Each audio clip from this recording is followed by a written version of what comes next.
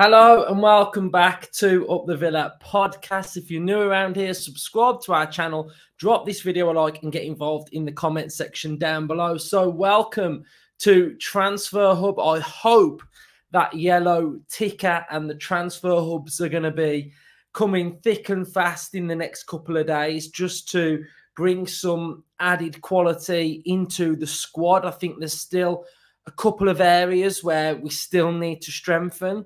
For me, personally, going into the last couple of days, I would like 3 signings. I would like a defender, a forward/striker, and an attacking midfielder.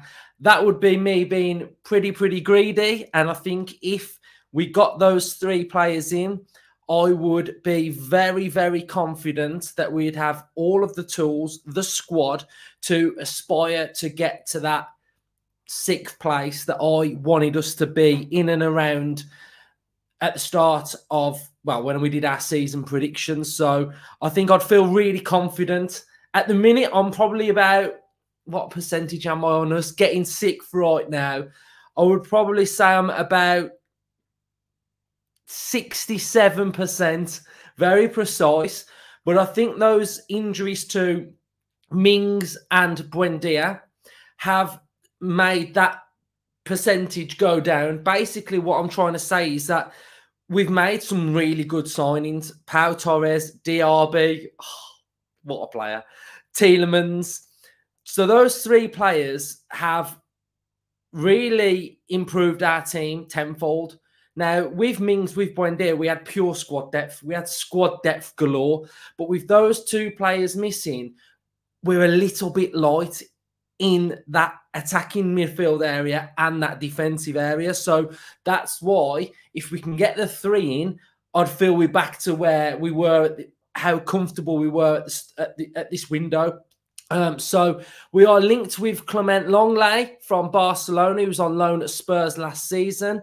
And that would be one of the players that would tick off that defensive area, and I would feel completely fine. I think we've had a bit of a window with the defence where we've looked to offload Luca Dean because financially might have made sense to take those wages off our wage bill. But with the Acuna getting injured, I think, and with Luca Dean's present form, I think we've probably looked at it and said, he can stay, because there's not a target out there maybe that we've got that would potentially fit the criteria of what Emery's looking for. We've also been linked with, and fans have been wanting us to sign a right back, and I get it. I think that would make sense. But for me, you know what formation I want Aston Villa to play. You know, all through pre-season, you know that I want Aston Villa to play this formation at the back with centre halves. So with that in mind, Clément Lenglet coming in, a left-sided centre half, I think would add that cover and would sort of replace Mings on the loan deal. And I think it would be a very clever signing. I think it enables us to really stick with this back line. And I think, you know, when you're looking at us currently in Europe and the Premier League, we don't have rotation in this area at the minute. And I think this is why Lenglet makes a lot of sense.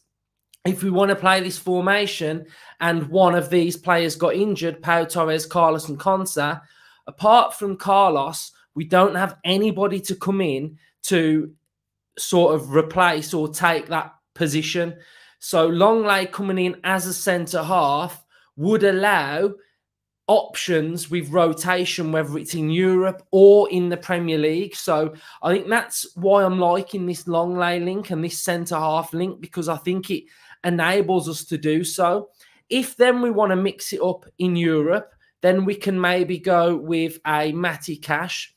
And then you can sort of rest a Pau Torres, a Lenglet, a Konsa. So you could have 2 players. Basically, we've got Pau Torres and Lenglet, and then you'd have Carlos and Konsa.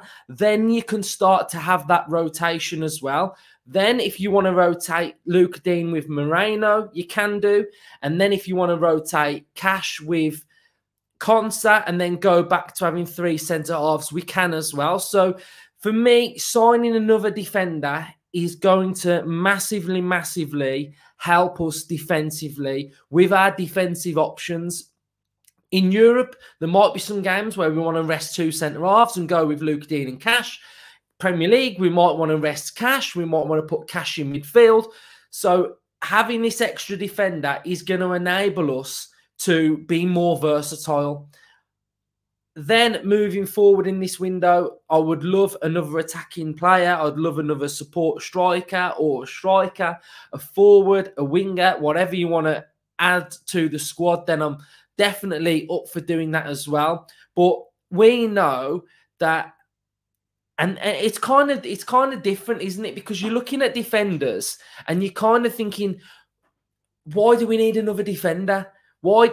We need a winger, we need a striker, we need this, we need that. But having this defense is so important to the way we play. You saw those goals. You saw that Matty Cash second goal. You know, how many times did Pau Torres touch the ball? How many times did Konsa get the ball? How many times did Carlos touch the ball in that move? They were all heavily involved.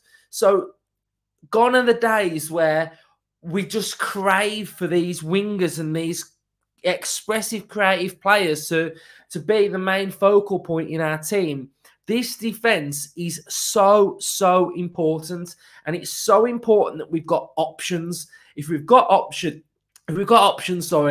we can go with sort of different options at the back. We could go with the fullbacks, or we can go with centre-halves, centre-backs. So I think for me, getting this centre-back is really important. So for me, it's a massive, massive plus. I'm happy that we're linked with this player as well. So let's just have a little look in general transfer hub fashion at some of his stats. So last season, he was on loan at Spurs, and we know what Spurs' defence was like last season. We know what the vibe was like at Spurs last season. But if we have a look at some of his games, so he was playing as a centre-half in a 5 at the back or a 3 at the back, however you want to put it.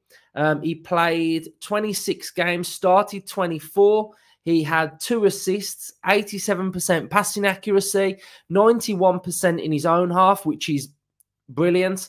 Opposition half, 79%. He'd got 1 clean sheet, 1.5 tackles per game, 2.6 clearances per game.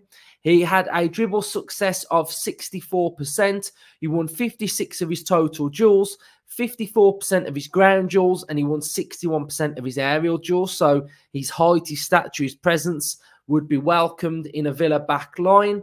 This is going to be a loan deal, although his market value is at 10 million. It was Monchi who signed him at Seville. He then went to Barcelona and then on loan to Spurs.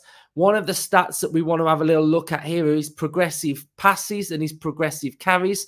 So pretty decent progressive carries in a 1.53 per 90. Progressive passes, 3.96. We have 1.89 tackles per game. Clearances, 2.96.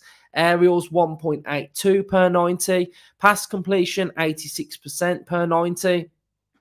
So some decent stats there. You know, he wants to get on the ball. He wants to play the ball. Who scored has his strengths as concentration, which for a centre-half is a pretty good strength to have. Likes to dribble, likes to tackle, commits fouls often.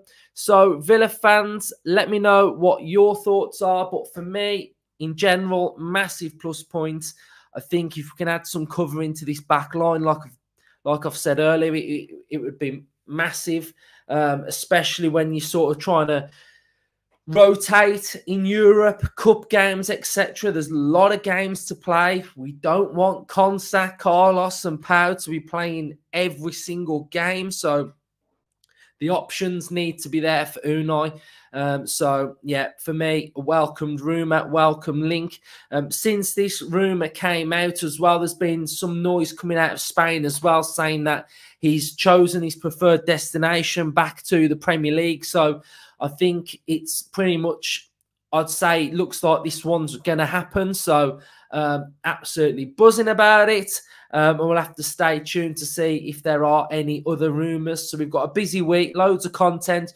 We've got our match preview for the Hibs game that's out now as well. So you can go and check that one out. A lot of talking points, Ollie Watkins, Unai Emery, Hibs, etc. So, yeah, enjoy all of the content. It's going to be really busy this week. So if you are new around here, subscribe to the channel, drop this video a like. Up the Villa.